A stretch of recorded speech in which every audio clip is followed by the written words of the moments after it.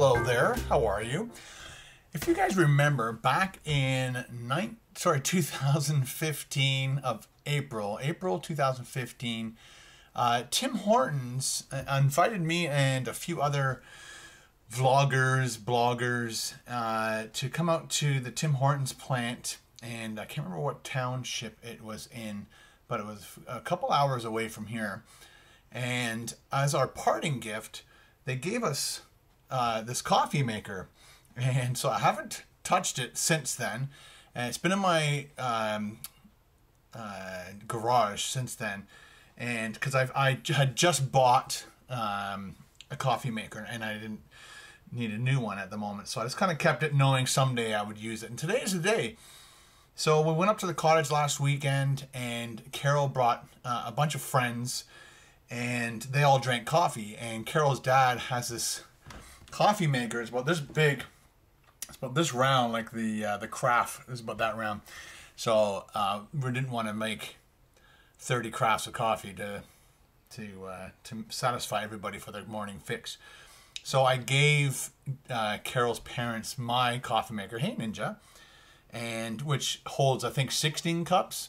And so I said, you guys can keep this at the cottage just in case you have more than 3 people that drink coffee in the morning. Basically, between Carol's dad and I, when we have our coffee in the morning, Ninja, we have to make at least 1.5 of those pots of coffee if I want my fix of coffee, because they have like normal coffee cups, and I prefer like the very large mugs of coffee. So there's Ninja.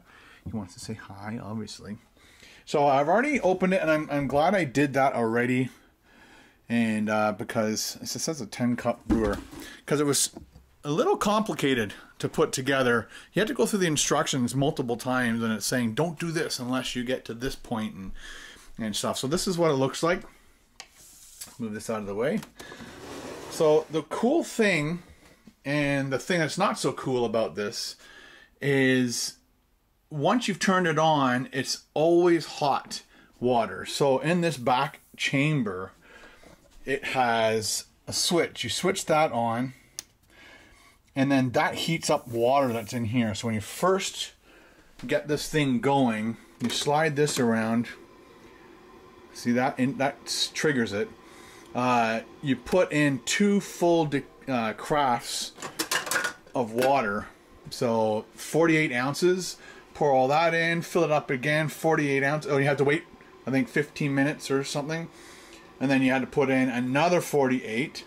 And then you let it sit for 15 minutes and wait for the internal coils to heat up and to get that water in the back super hot. So if this was at an office, it would be great because you just plug it in and it just goes. It'll stay on, the water will always stay hot, and that was the problem we couldn't figure out. And it does say on the box rapid hot water or whatever, but the thing is it has to stay on all the time.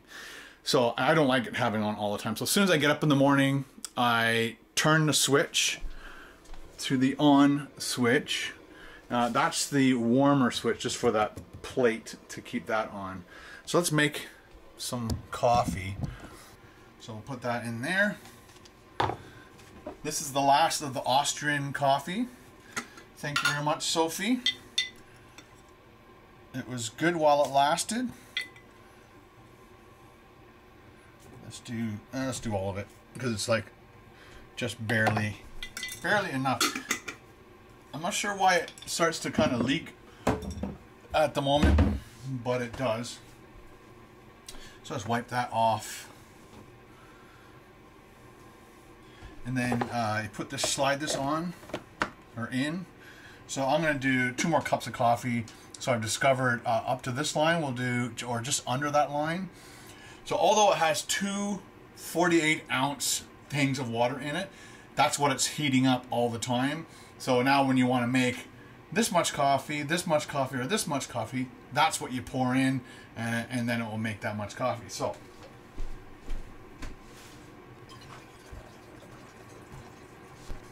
I'm going to do just under the white line, pour that in. The one weird thing about this is it doesn't have an indicator as to how much water is in it.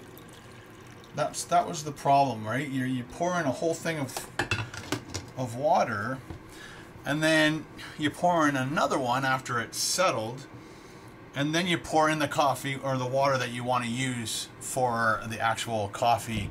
Let's do that. There we go.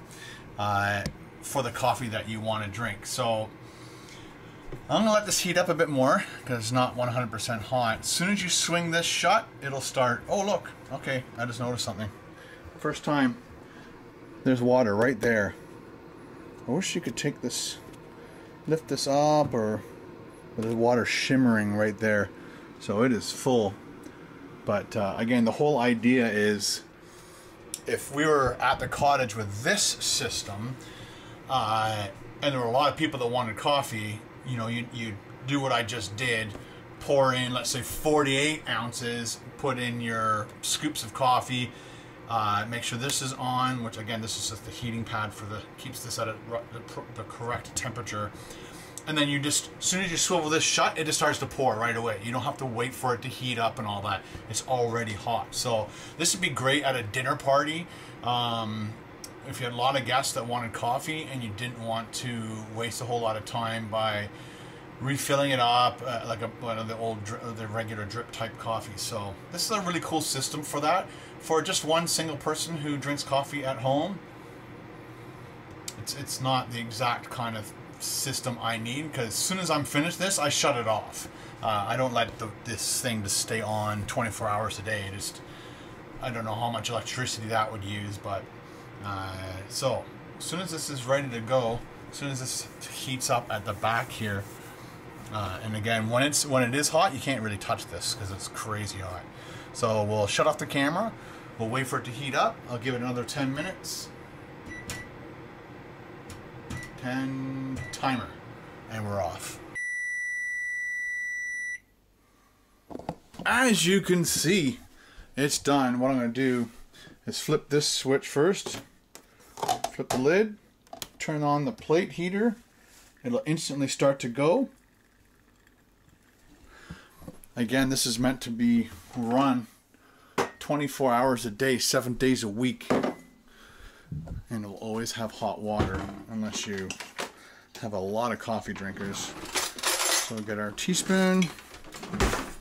We got our Batman mug. I'm slowly cutting out sugar for my coffee, and I only put like a level spoon. I used to do 2 spoons, and then I went to 1 heaping. And then it went to 1 level, and eventually I'll get down. It's nice to have that little bit of sweet near the end. I'll also do, this is 5% light cream, but tastes like 10. I'm not sure what they do. I don't think I really want to know what they do to make it taste like 10. Look at that. Oh boy. So it is definitely a slow drip coffee. You can see the coffee pouring through there. Nice.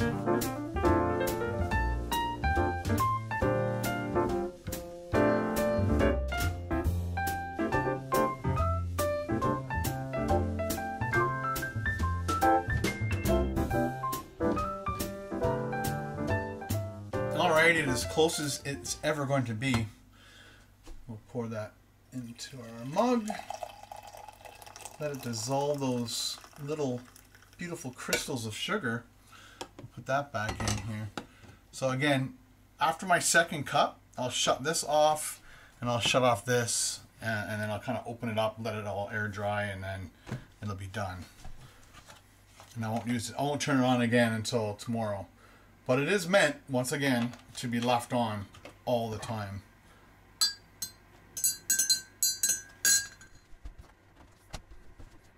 Let's take a little sip.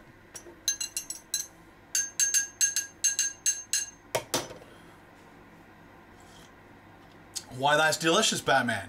I'd like to thank Tim Hortons again from 3 years ago, giving me this really cool Braun Tim Hortons brewer premium blend coffee. Wow, it is like the perfect temperature. Like, they really put some amazing efforts into this thing. Fast and hot, great tasting coffee in 3 minutes. Again, unless it's off, and then you have to wait 15 minutes plus the 3 minutes. So be careful what the box says.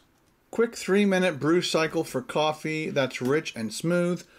Water travels quickly through the unique spray head. Create the turbulence needed to wet the grounds evenly and extract optimal flavor. Brews at the ideal temperature for hot, flavorful coffee. Oh, squirrel! There he is. There he is. Get that squirrel. Get that squirrel. Alright guys, thanks for watching. Don't forget to thumbs up this video.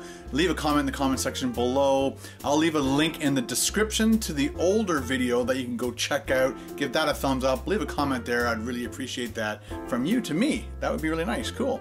But we'll continue on with these vlogs tomorrow. See ya.